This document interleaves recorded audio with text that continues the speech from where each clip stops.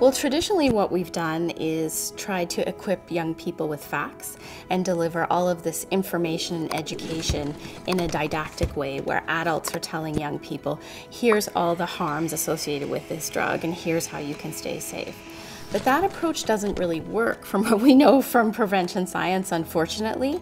We really need strategies in place that empower young people, that include their voices, and that don't just deliver a one-way conversation about use. There are harm reduction approaches that I think can be put in place and that young people need to hear, not just lecturing them about the harms. I think it's no accident that I became a youth substance use researcher because I started out as an actress on the Canadian television series Degrassi. And what was so unique and different about Degrassi compared to other television for young people is that in the Degrassi storylines, youth always solved their own problems, and it was very youth-centered, and that's definitely the approach I take in my research, is amplifying youth voices and putting youth at the center.